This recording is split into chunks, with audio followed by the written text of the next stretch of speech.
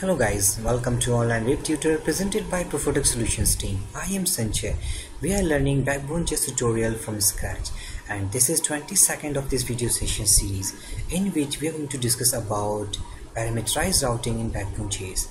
So guys, if you haven't watched our previous video session before making continuation with this, then please go to and watch about part 21 of this video session series, because where we had discussed about routing Backbone.js. So this is something called continuation of our previous video. Okay, so just back to our code editor. Here is the code v22.html, and this is JS file which we have created linked to this file. Okay, and this is browser where we are running v22.html. so in this video session we will discuss about parameterized routing. Parameterized routing, guys, means passing parameters to this URL. Means if you click on this, then simply we will see view2 is running. Okay, so just change it to view3, then you can see that view3 is running. But when we pass parameter to that, something like that, id 20, something 19, 100, so this is called parameterized routing. When we pass the parameter to this view, means view3 contains the parameter. This is called parameter. Okay, parameter is not in int format, something called it in string format like Sanjay. So these all are the parameters. So how we keep track of those parameters if we pass to our view? So in this video session we will learn that how can we access to those parameters from the URL. Okay, so just back to our editor. What we have did so far to this file, we have created three different views, as you could see, view1, view2 and view3. We have created a route section, as you can see. By getting view2, view3 parameter from the URL, we have redirected to this function, so view2 and view3. Okay, and also we have made an object of that, and we have made an history to keep track of our URL. These all codes we did in our previous video session.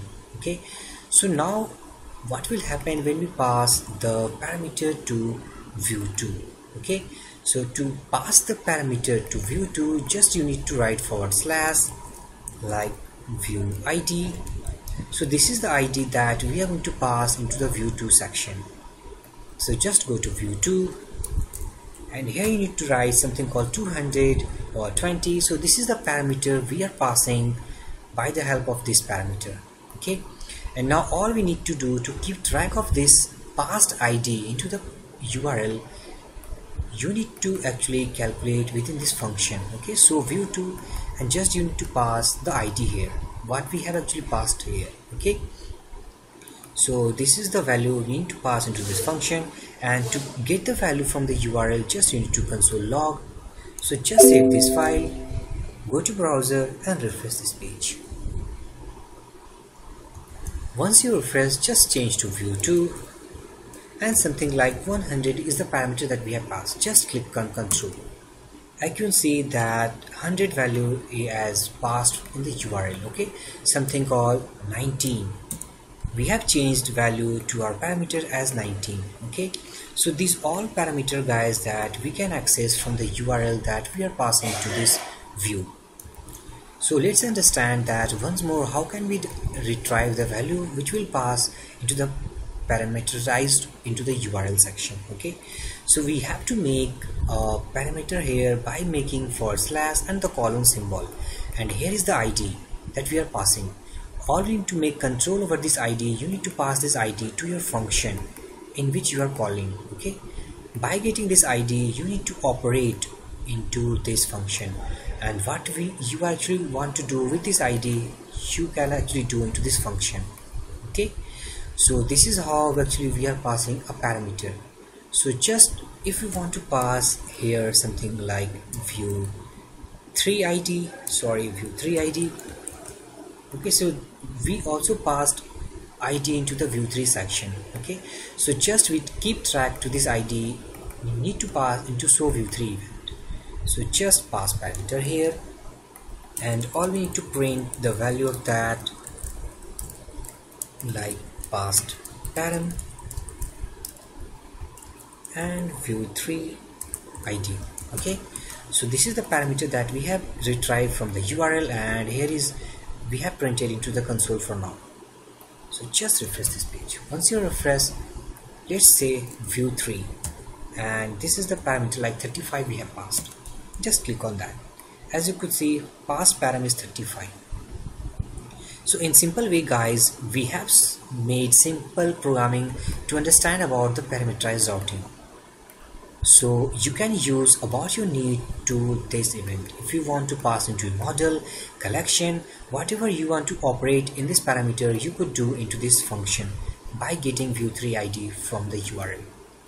So what will happen in that case when we don't pass 35 to the URL? Just refresh this page. You can see nothing will appear into the view section as well as into the control section. And if you pass the parameter into 35, then view3 is running. Also we get the parameter from the URL. So this is the exception guys on error when we don't pass any value to our URL. So how can we actually handle that type of error, that if we don't supply any parameter into the URL, then also our view3 isn't running state. Okay, so to keep track, just make it as an optional. Means if you want to make an optional parameter, if you suppose pass or don't pass, to keep track of the ID, so just wrap this ID into the parenthesis. Parenthesis tells that it's an optional parameter that we are going to pass into the view3 section. Okay, suppose now just refresh this page. Once you refresh, you could see that view3 is still running and pass parameter is null because we haven't passed any parameter to this URL. If suppose we pass like 47, just click on enter, you could see passed param is 47. Okay, just remove this. You could see null parameter and still our view is running. So this is the use of optional parameter. Okay, and now what will happen if we pass another parameter into this URL, something like message. Okay, means we have passed two different parameters to this so view3 or view3 routing. Okay, something like that. Means we have passed 129/Sanjay. So just click on refresh. You could see that we have tracked actually 129 value from the URL, but where is the value of this second parameter? So to keep track of this value, we need to make in the routing section to make our function to understand the second parameter that we have passed. Okay, so just copy this parameter and paste into the parameter section of here. So just copy this, and here is the message and message. Okay, so just go to browser and refresh this page. You could see that pass param is 129 as message, something like that. Okay, so if you want to make, suppose if we don't pass this parameter, then just click on refresh. Click once more. Let's get rid of this value. Okay, you could see that our view stopped working, and also we don't get any value to the console. So we have to make the second parameter as an optional for that. Okay, so to make optional, just wrap this second parameter into the optional like in parenthesis. Okay, so if we pass the value of message, then we get the value into the view as well as into the console like but if we don't pass any values like we have passed, then still they are working. Okay, and if we don't pass the value, then still we will see that our view will work. Okay, here our view will work. So this is how guys, it's a beneficial point to understand about the parameterized routing in Backbone.js. Okay, so let's make a simple route to this HTML, something called like div id, something called nav. Here is UL. Okay, it's view1. But from that, Here is li tag, one more li, okay, and just we need to write within anchor tag like view2 and something called view3, okay, and just we need to pass into the href like has, and it's view2 and has, and something called view3, okay. So these are the routing that we have made, like view2 and the view3, okay. So just back to our JS file, just remove all these parameters and save this file. Just get rid of this and refresh this page. Once we clicked, still we are in view 1, okay. Just refresh this page once more, just click on view 2, we will redirect it into the view 2, just click on view 3, we are in view 3. So these all the values, guys, we are redirecting from this routing section, okay.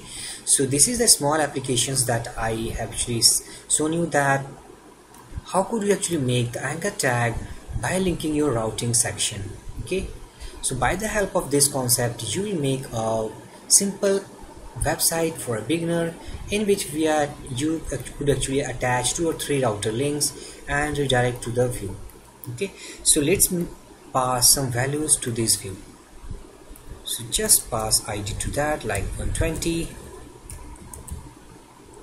and here's something like 123, something value like Sanjay. So these are the parameters that we have passed, okay. Parameter 1 and the parameter 2.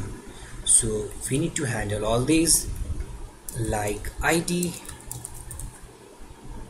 and here is like id and message, okay. So we need to pass this into view2 like id, and here is id and the message, okay. So all we need to write id and the message, okay. So just save this file and refresh your browser. Just click on that view2, still view2 is running, and we get the parameter 120. Just click on view3, view3 is running, and we get all the parameters that we have passed into the URL section, okay. Values 13 and messages Sanjay. So this is how we use parameterized routing in Backbone.js application.